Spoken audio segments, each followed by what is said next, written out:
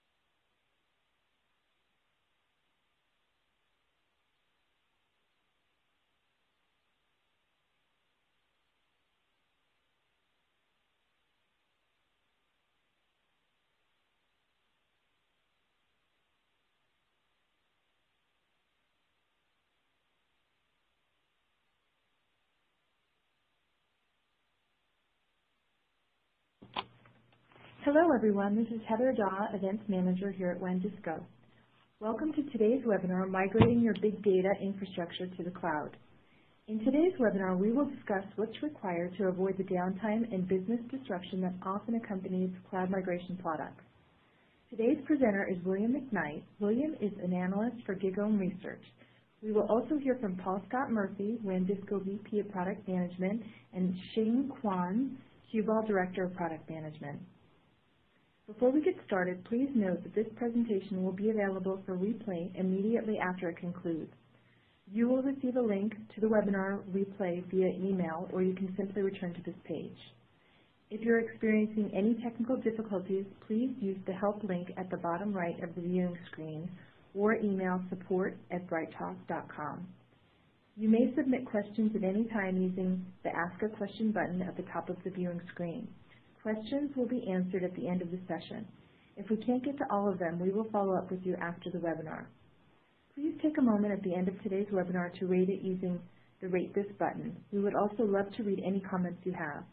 Now I'll hand it off to our presenter, William. Thank you, Heather, and welcome everybody. We have an action-packed hour ahead for you, addressing a very important topic on all our minds, right? And that is the cloud. The cloud is pervasive in every technology decision that I've been a part of for the past several years. And it's only getting to be more and more that we actually select cloud options for the software that we're bringing in for data type projects, whether it's big data, as we're focusing on today, obviously, whether it's relational, legacy data, or master data, or analytical data, or any kind of data, really. The cloud is a strong option for that. And it really does behoove you to consider the cloud as an option for this. If you're kind of locking yourself out from that option today, and some still are, you're really going to start missing out, and you might be overwhelmed. So everybody should be, addressing their cloud issues with a cloud strategy. And I know we all have certain elements of our enterprise in the cloud. We must today to be viable, but that is potentially quite different from a cloud strategy. So what I'm going to present is the result of my research into selecting a platform for big data. And the reason I entered this research was because a lot of my clients were saying, I want Hadoop. I hear a lot of noise. Everybody's saying different things. Some people are talking over my head out there in regards to this. And I know it's not the only thing. I know it's going to have to coexist. And I want a minimum viable product for Hadoop. I want A to Z. I want to get there as quickly as possible because we're agile. We've already adopted agile. We want to be agile with our big data. We want to get there quickly, and we know we're going to iterate. But how do we get there quickly? We don't want to sacrifice long-term scalability in getting things up and running quickly. And so I set out to find that happy medium, that happy balance, and I'm going to share some of that with you today along with my colleagues that are going to come on from WANdisco and Qubole. So a little bit about me. My book came out this week actually called Integrating Hadoop, and it's about integrating data into Hadoop and integrating Hadoop into a real enterprise. And I have a lot of good data experience there. Some of that will come out. So we are on the way to 50 billion connected devices by 2020. Now, this isn't the entirety of big data, of course. Connected devices, kind of the whole Internet of Things kind of play. We see a few of the items on here that are part of that. But it's a strong part of why we need to start collecting big data. There's value in big data. There's value that is going to be the value proposition that we actually compete on in the ensuing decade. All the other things we are expected to have done, we are expected to have a good data warehouse or two or three in our enterprises today. We're expected to be doing something beyond reporting. We're expected to be doing deeper levels of that we call analytics. We expect to be looking forward, not always behind. But it's big data. It's these connected devices, I should say, that's throwing off all manner of big data. And the device count is just growing. It's much more rapid than any of us are really aware of. There's things that on this image, we see things that go into our bodies, things on our feet, obviously. Some of these are health-related, and a lot of it is, but certainly by no extent is it exclusive to health. Big data is a big part of corporate data. It's becoming an increasingly larger part of corporate data. Now, we've been living in the world, I've been living in the world of transactional and application data for the past couple of decades, but there's a lot more data out there. And machine data, social data, enterprise content that we haven't decided to really organize until today, that is big. We're starting to collect that in our enterprises and get it under management. So that's what I always say about the data is, it may be there, but is it under management? Can you access it? Is it clean? Does it perform? Does it integrate with the rest of your enterprise? Those are some of the clues as to whether you actually are getting value out of that data. And increasingly, we're going to be turning our attention to machine data, social data, and enterprise content. Now, you think about machine data and social data, that really didn't exist a few years ago. Oh, it existed in small pockets, but it didn't exist nearly at the level that it's at today, and at the level that it's going. It's going even more, and it's going exponential on us. This is data that we didn't think about having, until a few years ago. Machines were not throwing off data until then. Social data did not exist. We may have had thoughts, but we didn't put them down somewhere in digital form where it could be harvested.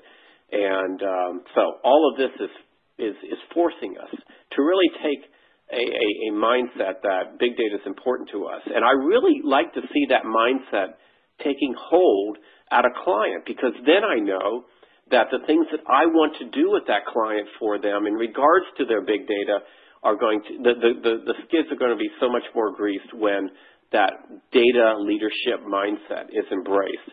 So think about your own organizations. Does it execute strategy with the knowledge that information is an asset to this company? It must be well protected, it must be managed, it must be distributed. Those are things that really help out your projects. So we are in the business of data. You are in the business of data. Your information is exploding. It's real time all the time. Now, some of you might say, well, some of our stuff isn't real time. Well, you may not be being asked for real time data. You may not be being asked for a lot of this, but that's not the final solution. You have to probe beyond what you're being asked to do in IT or in your technology pockets, and kind of help the users with what the possibilities are. You've got to be bringing possibilities thinking to your organization, because your information will differentiate you from your competitors. It will be the source of competitive advantage in the near future, as I've mentioned. And your information quality impacts everything, your clients, your associates, and your shareholders. Information is used and reused, and it's multiplied sometimes throughout the organization in different ways. Information usage drives data value. Information is a key business asset. That's the bottom line. That's what I want organizations to really think about, because that really helps out doing a lot of these things. It's the next natural resource. Think about our natural resources. You know, sunshine, water, oil, we could argue about that, but these things that are fairly prevalent that we are dependent upon, we are now getting that way with data. We will not run out of data, obviously. You know, it keeps going. But we may be overwhelmed by it if we're not prepared for it, if we're not prepared to take on the data that could help us out. And in almost every organization, a great dollar spent towards great information management is one of the very best uses for that dollar in the organization. Doesn't matter if you're level maturity of 4 out of 5 already, and some are. They're still investing because they see where the future lies. They see that they need to. They see there's ROI there in investing in information. So please think about that. Now, I call this the no reference architecture because it's not laminated. Everybody's got a messy sheet of paper. Nobody says, come on in here, we've got nothing, and, you know, architect. We have to start with where you are. Now, this is something that, this is a very basic architecture. You might look at this and say, hey, I wish I was there. You know, nobody is here as clean as this, but a lot of us have data warehouses. And we have data marts that are spun off from those warehouses. We might have cubes in that BI ecosystem, if you will. We might have some columnar databases. We might have some in-memory databases, or we might have columnar in-memory or columnar in-memory data warehouses, or, you know, what have you. All combinations are out there. Believe me, they are. And you might also have some master data. You might also be bringing in some third-party data. This is sort of great for today or maybe the past few years, but let's move on a little bit here. We've got Hadoop now in the picture. I added that to this picture. It looks pretty big. Yes, it will eventually be bigger than your relational row-based data warehouses. It may not be bigger in importance right away, but it will soon become pretty important. Again, I think it'll become the point of competitive advantage, what we put in Hadoop. So a lot of us are yearning for Hadoop. How do we get there quickly? Well, that's what the paper's about. That's what, you know, my colleagues are going to talk to you about here in this hour. We can get there quickly. We can get there effectively for the future. Now, just to finish this off, I'm going to bring in some graph databases, some NoSQL in the operational area, some data stream processing potentially, and finally, I threw something over the top here, the cloud. The cloud. Every single thing you see on here, there's an added dimension to your decision process, and that is the cloud.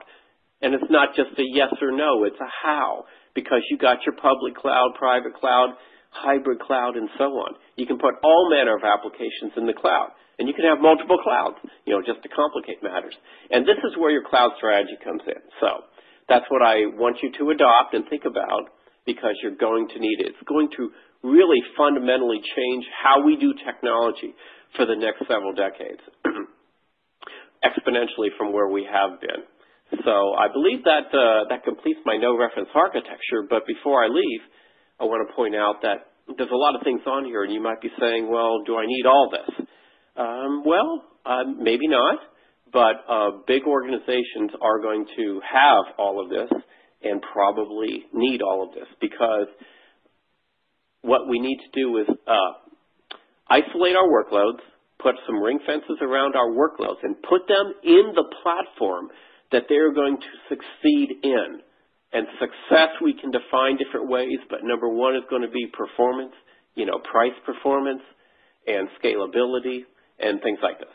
So we want to put our workloads in the platform, and there is no one-size-fits-all. So if you're still doing that next request that you get tomorrow, if you automatically think, well, I got to do it the same way I've been doing the last, 100 requests, stop yourself and think, is there a better way? Is this the straw that breaks the camel's back? Or maybe let me put it more positively, is this the request that enables the change in our organization that we're going to need, and maybe start moving in a different direction from something that may be simple, but it may not be as effective as it can be. So it's going, by the way, on that point, it's going to get more complicated before it gets less complicated in data. We're not consolidating. We're that accordion that's being opened right now, and there is a need for data science. There's a need for data architecture. There's a crying need for these things. Now, Hadoop. Hadoop has fallen into several patterns that we like, that we think are good uses for Hadoop. A data refinery, that's where we might do some of our ETL, specifically our data warehouse ETL inside of Hadoop, occasionally replacing some ETL tools or at least some ETL processes out there. So that's great. Archive storage. Now, this is at the end of the data chain, right? This is after it's been in the data warehouse, and it's colder data, so we just move it on to Hadoop. That's sort of a dirty little secret about Hadoop, which is that's the way it's getting into a lot of organizations, and it's perfectly valid. But hub and spoke, it really activates Hadoop and says, this is not cold data. This is warm data that we're going to use. It's pre-data warehouse with varying levels of data access at the Hadoop hub that is distributing the data out different places. So we call this data science. Data science is what we're doing to that data. And we could also call it a data science laboratory, which is where we're collecting data. This is known commonly as the data lake, okay? So it's where we're collecting all manner of enterprise data into a Hadoop cluster. And what we're finding is that the true data scientists, which are few and far between, we need more, but the few and far between data scientists that are taking advantage of Hadoop don't need those same levels of refinement as our users have needed over the course of years. They know what to do with the data. We just got to get it together. Our data scientists are not true data scientists. They're not stepping up to their challenges well if they're spending 80% of their time collecting data. Okay, that's somebody else's job. That's our job, the people on this call that are, phoning in to learn about Hadoop. We're setting up Hadoop for them. Now there's also a pattern of Hadoop as the data warehouse itself. And I'm skeptical of this pattern right now. I see a lot of utility in the relational database for your quote-unquote data warehouse. And we can really get into this. I'm going to move on, but some are adopting Hadoop as a data warehouse, and frankly, some have been successful at it. So we'll see. Watch that space. But for now, I want to talk about what makes up a Hadoop cluster. It's those nodes. It's those nodes. And there can be different profiles of nodes within the cluster. And this is really key. Again, we're talking about a minimum viable product for Hadoop. That's what we're building up to. So we want to lay it out quickly, but we want to lay it out effectively. And so it's important to know this, that nodes can have different profiles. And there is this thing called blob storage, which you can avail yourself of only if you're in the cloud. This is where you're separating the storage from the compute nodes. This way you don't have to have the same, the nodes that are doing both up all the time. You can downspec the nodes from a storage perspective. You can shut them down easily. And it's just a small performance hit for the advantage of up-down nodes and cost savings. So a way to save a lot of money on a Hadoop cluster is to think about the different profiles of the nodes that you can have, and to really look into this thing called blob storage or into a tool that helps you get into that effectively. Now, no conversation about Hadoop is complete today without talking about how you're going to get at that data. MapReduce was the way. It is cumbersome. It is slow, relatively speaking, to Spark, which seems to be the way that's taking off, and we're all about it here. So it's out of UC Berkeley, can operate on any Hadoop source, holds query intermediate results in memory, not on disk, which reduces your query time. So what it effectively does is it's an algorithm that does all sub-first levels of processing on a query within memory. So it's taking advantage of memory, just to be quick about it, taking advantage of memory. So consequently, a lot of us are up-speccing those nodes now because, hey, let's give it more memory. We get exponentially more performance out of it. So we're trying to find that perfect balance, that perfect node, that perfect cluster for Hadoop. And we're really paying attention to that now. I've always said Hadoop is more than scale out. It is scale up as well. We have to pay attention to the spec of our clusters. And that's what I'm getting at here. It's kind of often overlooked. But you can succeed or fail based upon the spec of your cluster. Now, Spark doesn't come without its limitations. If you have a lot of concurrent activity in the cluster, that's sucking down a lot of that memory, and it's going to be difficult to get all that memory into Spark, which sort of negates its value proposition. So I'm just passing this along as a little food for thought here. Do know this about Spark. And if less memory is available due to factors, other factors you see there, Spark's performance degradation curve can be severely nonlinear. So all that great performance that we're expecting, we may not get. And the resources that know Spark and can do this type of engineering are rare and expensive. Yes, they are. We're still going to do it, though. We're still going to do Hadoop. Infrastructure strategy now, including cloud. And by the way, excuse me if my voice is a little hoarse today. Hopefully it's tolerable. But there are some benefits to cloud computing: on-demand and self-service, broad network access, resource pooling, rapid elasticity, and measured service. These are the 5 things. I've been dragging this definition around for a few years. It's still holding true. It's still the 5 things that I strive for when I get into cloud computing at a client. And this is especially true when it is private cloud, because public clouds typically provide this, but private clouds may or may not. And so these are good barometers for your private cloud, your so-called private cloud. Is it truly private? Is it giving you these 5 things that we have deemed to be very important when it comes to the cloud? And as you can see here, you can put different application domains, you can put different cloud services, and different deployment models in the cloud. And finally, a couple of points about that cluster that you're building out. Decoupled storage.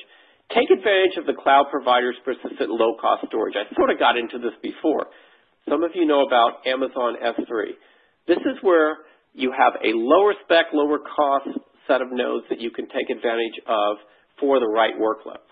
And so if you have something that's sort of automatically looking at that cluster and partitioning your workloads across this, that's worth its weight in gold there for you. You only pay for processing resources when they're actually processing data. And the other thing that you need to be aware of when you step into this, and many are not, it's automated spot market bidding. You are actually, just like a spot market out here in the real world, right? You're bidding on resources of nodes for your Hadoop cluster. And so Amazon does this to obtain a spot instance. You bid your price. When the market price drops below your specified price, your instance launches. And this might introduce some delay into your processing. You may be concerned about that. But what we found is that approximately half of all Hadoop workloads don't need to run this minute or that minute that they're ready to run. It can be run any time within the next 24-hour period without negatively affecting their value proposition to the company. And that being the case, something that takes advantage of decoupled storage and spot market bidding makes a lot of sense. And I think this is going to be true for a lot of Hadoop clusters going forward. Now, Hadoop data movement. I just wrote a book on this, so there's a lot to it. There's a lot more to it than disk CP. That's built on MapReduce. Again, talked about MapReduce. Snowball is the physical way to send in data, get it loaded in the cluster. Sounds very archaic, and it is. There's dedicated gateways, log scanning batch tools, and there's active transactional, which I find very interesting as a way to get the data into Hadoop and spread out from Hadoop as a hub and spoke. So I'm going to let my colleagues talk a little bit more about this. So your Hadoop MVP, let's say you're interested. You want to get Hadoop up and running. It seems like there's 100 decisions to make. Well, there's 4 major decisions to make. Your Hadoop distribution, your cloud service, how you're going to move data, and I touched on that. And finally, something I'm not really talking about here, but what is the elegant way to get that data out of Hadoop? And we are saying it's SQL on Hadoop. So look into that category to get the data out of Hadoop. That's your Hadoop MVP. And this has been my little part of the talk here today. Hope you enjoyed it, and I will be back for the Q&A a little bit later. For now, I'm going to pass it along to Paul Scott Murphy, of WANdisco. Thank you very much, William. This is Paul from WANdisco. I am in charge of product management for all things big data and cloud in our organization. And what I want to talk about today is just to expand on some of the detail behind what William's referred to in the challenges of migrating big data to the cloud, how you can take advantage of active transactional replication to solve some of those challenges. So I want to talk a little bit about what we mean by active transactional replication, how WANdisco provides that capability in a product that we have called WANdisco Fusion, and explain the differences that are enabled by using this approach to moving data between non-cloud and cloud environments by taking advantage of active transactional replication. So firstly, what do we mean by the challenges of cloud migration? William's referred already to many of the benefits that come from using cloud infrastructure, particularly for big data applications and technologies around Hadoop ecosystem. But one of the challenges that you need to overcome before you can take advantage of those facilities is how do you use the data that you already have available in the cloud. All of your data may not exist in the cloud natively. Of course, you ingest that in a variety of systems, many of which exist in your on-premise data centers. That data has gravity. Right? Moving it to the cloud is a challenge that you need to overcome. The difficulty there, of course, is that if you want to use traditional tools for simply copying data from your on-premise systems to the cloud, you will need to disrupt your business operations to do so effectively. That type of downtime is going to have a real and significant impact to your business. In general, you can't stop the world just to migrate your data to the cloud. So the solution needs to be one capable of replicating changing data. And that's what we mean when we talk about active transactional replication. The solution that WANdisco provides is embodied in this product that we call WANdisco Fusion. What it does is it replicates data across different types of file systems, including Hadoop clusters, including cloud object storage, local or network-attached file systems, in such a way that accounts for doing that replication when the data is undergoing change. And I'll explain very shortly how we do that. It's powered by WANdisco's patented replication engine to enable that active transactional replication to guarantee the consistency of your data regardless of where change occurs. So if you're modifying data on-premise or in the cloud, WANdisco Fusion is capable of replicating that data across any number of sites at any distance on a selective basis. It's totally non-invasive to your existing infrastructure, so it can be added to your Hadoop clusters, to your cloud environments without modification to those. It's easy to turn on and off over time. So how does it work?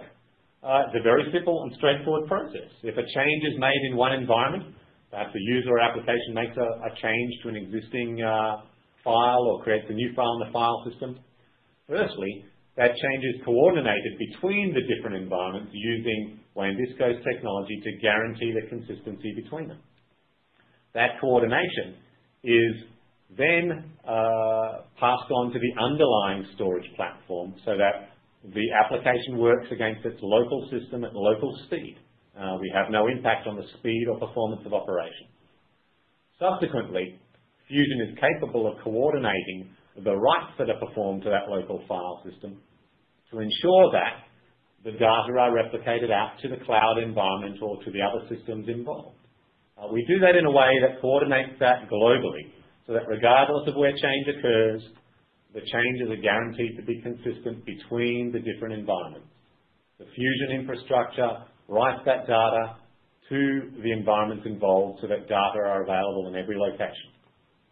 So how does this differ from other approaches to replicating information? What does active transactional give you that traditional approaches to copying files do not? At its core, the active transactional replication operates on a continuous basis. So whenever change occurs in your on-premise environment, you can be guaranteed that that same data will become available as soon as possible in the cloud environments. Alternatives do that on a periodic basis where you need to schedule the replication or copying of content by scanning systems and transferring that in batches. That imposes some overhead. This CP, as William referred to, operates as a MapReduce job that impacts the performance of your cluster. The synchronization, that active transactional replication from WANdisco allows you to do so in a manner that allows you to replicate data between multiple systems rather than just from one source to one target. Because we do that, we allow the destination to operate in a read-write manner as well, where every participating zone in the replication acts as a peer of all of the others. The consistency of that data is performed in a strongly consistent manner using WANdisco, whereas alternative approaches require that to be eventually consistent.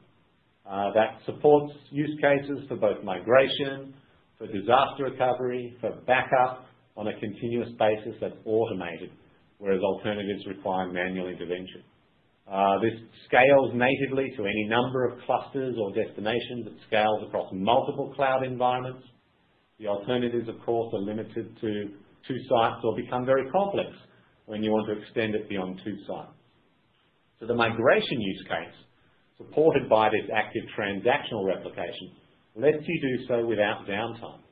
Because you don't need to stop the world, it makes the approach to migration much more comprehensive, much easier and lower risk to introduce in an environment where you can do migration while applications continue their normal behavior. The alternative requires you to stop ingest, to stop analytics, to stop processing. That can incur a significant detriment to your business operations. So the benefits that flow out of this when you have active transactional replication in place. Firstly, the continuous availability of your systems without degradation to performance. What that means is that you can take advantage of all of your compute resources at all times. If you want to spin up clusters in a cloud environment on a periodic basis or on an ad hoc basis to do short-term analytics across large volumes of data, that can be done when active transactional replication is in place, because we can guarantee that any results that are generated by those ephemeral clusters are available across all environments at all times. Similarly, if you have long-lived compute resources in the cloud, you can take advantage of those rather than them sitting idle just for the purposes of disaster recovery. You can ingest and modify data at any location at any time, and you can perform that replication on a selective basis with global access to your information. It also provides some benefits around protecting the data in terms of minimizing the need to expose network ports and other security risks when replication is occurring. It's flexible and future-proof because of its ability to accommodate different types of storage, different versions of Hadoop, to replicate across those versions rather than being limited to a consistent common infrastructure. So this is how it enables you to support better approaches to cloud migration and to operate hybrid cloud environments where you take advantage of both on-premise and cloud infrastructure at the same time. So to summarize what WANdisco does with this approach to active transactional replication through WANdisco Fusion is that we solve the challenge that comes from the fact that your data will not always exist in the cloud. But when you want to take advantage of the flexibility and elasticity that cloud platforms for big data processing enable you to use, WANdisco Fusion through active transactional replication provides exactly that solution. It lets you migrate to the cloud or take advantage of hybrid environments without downtime, without disruption, and without locking you in to a solution that limits your use of different types of cloud resources. Zero downtime, active transactional replication between on-premise and cloud environments is really what WANdisco Fusion is about. It gives you the facility then to take better advantage of the types of infrastructure that I'll now hand over to Qubole to talk about in some more detail. Thanks very much. Hey, thank you, Paul. My name is Xing Quan. I am the Senior Director of Product Management for Qubole. So what I'm going to talk about today, I'm going to talk a little bit about Qubole. I'm going to talk about where we fit in to that Hadoop MVP and how we can accelerate Hadoop into a data-driven enterprise. And then finally, I'm going to talk about the partnership that we have with WANdisco and how that accelerates the migration into the cloud. So first, a little bit about us. We are the fastest growing big data as a service company focused exclusively on the public cloud. So we deploy on Amazon AWS, Azure, and Google Cloud Platform. Our flagship product, Qubole Data Service, is designed to scale across the enterprise. So we cater toward both data analysts, data scientists, and data engineers, and provide the tools and platform that they expect. So as an example, for SQL analysts, we have SQL on Hadoop options such as Hive, Spark SQL, and Presto. And then for data engineers, we have access to more programmatic and larger data transformation tools such as MapReduce, Pig, and Spark. We were founded in 2011 by Ashish Tuso and Joydeep Sansarma, who built the big data platform at Facebook and also were the founders of Apache Hive. So very quickly, our customers span both fast-growing startups such as Pinterest and Lyft, as well as well-established enterprises such as Comcast and Autodesk. And we operate at cloud scale. So we are processing nearly 0.5 exabyte of data every single month. And think about all the software and the operating kind of expertise that needs to go into that amount, both in terms of the amount of users as well as the amount of compute usage. And you can see, compared to some of the leading internet brands, we're even outstripping them from a data processing perspective. Now, our vision is self-service big data analytics. And what that really means is that we want to empower the data analysts, the data scientists, and data engineers to be able to do analysis and make business decisions. So William talked about the value of data and how that is essentially a competitive advantage as the next natural resource. Our vision is we want to scale that ability across an enterprise because we feel the only way that your company can truly become data-driven is if everybody has access to the data and has the ability to come to their own conclusions. Now, there are 3 steps that are required to actually achieve this vision. One is you need to have an agile, flexible, and scalable architecture.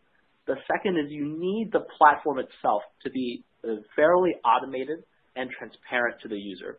And then finally, you need to have simple yet powerful tools that can be used across user personas. So the first step here is the architecture, and this is really where we think that big data belongs in the cloud. And I'm going to echo something that William talked about, which is that kind of the original Hadoop model kind of forced the convergence of compute and storage. So there were some benefits to this model, which is that you can directly go and use commodity hardware. But the downsides are actually quite significant as well. The downside are that compute and storage have to scale together, which may not necessarily be true, right? Your processing needs may not change drastically, but your data needs may just grow over time. It also means that the data is not portable. So it makes it more difficult to do fast experimentation and without having to kind of replicate that data. And then finally, if you think about a hub and spoke model where there are lots of consumers of that data, what this implies is that your compute cluster needs to be persistently on, as well as needs to have the available resources from a memory and compute perspective to be able to support all of those spokes. And this is why we feel like big data belongs in the cloud. With the cloud, you can take advantage of object store services such as Amazon S3, Azure Blob Storage, and Google Cloud Storage, and make that your data lake. What that allows for is, number one, it allows for very fast experimentation. So for instance, you can start up a very small Spark cluster and read from the same data without having to copy it or replicate it. The second thing is it allows for experimentation on the hardware itself. You may have a certain hardware profile for your usual cluster, but when you try new things, you want to be able to quickly try out maybe memory-intensive or compute-intensive hardware, and without having to kind of order that and kind of go through the typical hardware qualification process. And then finally, being in the cloud allows for much greater elasticity and scale. So in the older model, you have the resources that you have, and they are provisioned. And what that means is you kind of have to spread out your workload over time. Whereas in the cloud, when you want to do data, you can have 1,000-node clusters that are spun up within minutes. And then when you are done, you can shut them down and rely on your object store and still have access to the underlying data itself. So the second piece of the puzzle is making the platform automatic and transparent to the user. And there are two major things that we do here. The first one is we start with the analyst and we work backwards. So here I have an example of a Hive SQL query that an analyst might perform. And you can see all they need to do is submit this to some hardware profile. And it's completely abstracted. When the command is submitted to Qubole Data Service, we automatically deploy the infrastructure, and then we automatically shut it down when we find that that the cluster is idle. So all of this is actually transparent to the user. They don't actually have to think about whether my cluster is on and off, what the sizing is. All I'm doing is the analysis itself. And another key part of that is the auto scaling and the automation of the sizing itself. So what we have found is that the demand for analysis is inherently unpredictable. So on Monday, you might find that at 11 a.m., you have hundreds of concurrent queries coming from your analyst. But later in the week, the spike might happen at 4 p.m. So what you would do in the past is you would either provision at a much higher level and not be as efficient in the utilization of the cluster, or more realistically is you would actually ask your users to try to spread out their load over the day. Both are obviously not ideal. In the former case, you're spending more money, and in the latter case, you're actually blocking your analyst's time and opportunity cost. With Qubole, because we are auto-scaling the clusters and doing it dynamically within jobs, there's no trade-off that needs to be made. In addition to the scaling, we also automate the spot purchasing. So William talked about the spot market on AWS as a great way to control costs, and that's exactly what we do at Qubole. When we actually look across our customer base, we find that roughly 50% of all compute hours are done on spot instances. And here is just a simple example of how auto-scaling actually works. The green line here shows the number of concurrent commands that are coming from an analyst group. And then the blue line shows the actual number of nodes. And you can see with Qubole auto-scaling, it essentially replicates the demand while putting the controls in place. So this one had a control not to exceed 10 because the administrator had decided, that's kind of the maximum that they wanted to spend. Okay, the final thing here is having simple and powerful tools and interfaces. So the reason why this is important is in order to drive a data-driven enterprise, you need to make the analysis and the data available across even sometimes non-technical users. What we find with Qubole is that there's a 1-to-21 ratio between administrators and users. So what that means is for every one resource that is setting the configurations and putting in the controls in place, there are 21 end consumers that are actually accessing that data. If you compare that with more traditional on-premise setups, you're looking at closer at a 1-to-1 ratio. And the way that we make this happen is we have visual interfaces for nearly any type of analysis. So I'm going to show you a couple examples. Here is a notebook where a data scientist can explore data through Spark SQL or through any of the Spark variants, and then directly chart the results and be able to kind of interpret the results. And here is an example of, also within the notebook, a simple mapping application where the results of an analysis can be directly mapped via latitude and longitude, and then help visualize kind of what's going on to a non-technical user. And then finally, we have simple interfaces for even more technical users. Here is an example of the database that is happening. And you can see in this example, actually, the data is being backed by S3, which is the data lake for this customer. And the abstraction is simply there's a table that I can go query with SQL. And finally, the last thing I'm going to show is a very simple scheduler that we provide so that even analysts can run like daily reporting and daily ETL jobs. Okay, so to summarize, to achieve the vision of self-service analytics, we needed to have the architecture that was scalable, flexible, and agile. We needed to have transparent and automated platform. And then finally, we needed the simple interfaces and tools for analysts to use. Now, a key part of this is actually being able to migrate your data into the cloud, and for some enterprises, even maintaining a hybrid on-premises and cloud setup. So what we have done is we have partnered with WANdisco, and for a limited time, actually, we have a special quick start program where you can migrate up to 3 terabytes of data to Amazon S3 for no charge.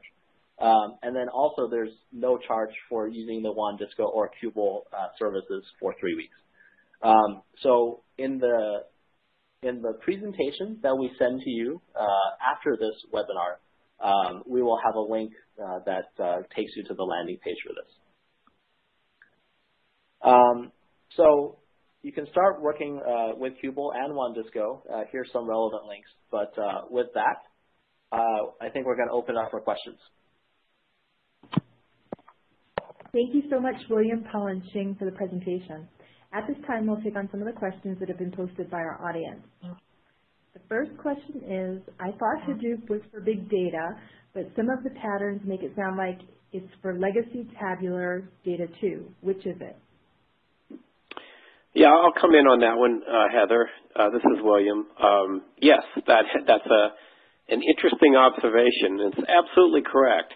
If you asked me a couple years ago about what Hadoop is for, I would tell you non-structured or unstructured or semi-structured data only, batch access, and that's it. But today, through the help of my clients, who always are the ones that illuminate me, and I drag those practices forward, but anyway, they have shown me that there is some value in some relational data. And I showed you in several of the patterns where there might be some structured data that fits into Hadoop. What we're finding is that you have to look at the value proposition of it, not hard and fast rules anymore when it comes to Hadoop, because the Hadoop ecosystem has grown tremendously, and products like what we saw here today are out there at your disposal to make it a lot easier. So it's getting muddier. It's like there's concentric circles here between the relational world and the Hadoop world now, whereas they used to be pretty different. Thanks, William. The next question is, what about exiting DB that I have? I already have my SQL.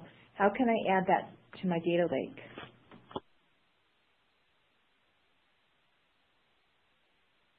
Well, I guess I can come in on that one as well, if I understand it correctly.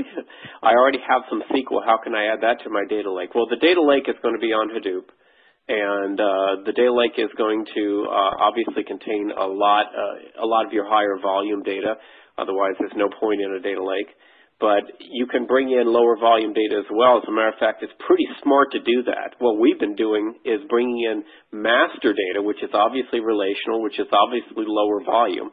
This is your master list of customers, products, and so on, which obviously come out of a relational SQL-based database.